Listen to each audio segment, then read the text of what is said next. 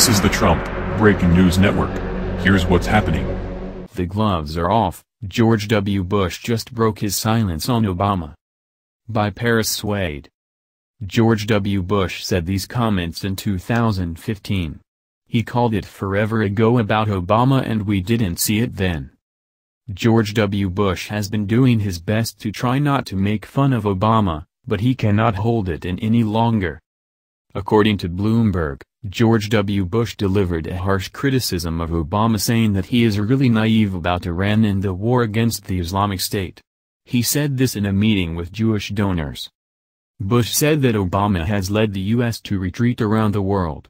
According to the attendees, Bush said that there is a new president. Bush said the following about the Iran deal. "You think the Middle East is chaotic now? Imagine what it looks like for our grandchildren. That's how Americans should view the deal. Right now we have a president that thinks global warming and white privilege are bigger threats than ISIS." George W. Bush has no respect for Obama. And neither do we. Spread this article all over the internet. Let's expose Obama for the loser that he is. The video link for the video is in the article below in our description. This has been the Trump Breaking News Network. Please subscribe and share to stay up to date on the latest news about our president. Be informed.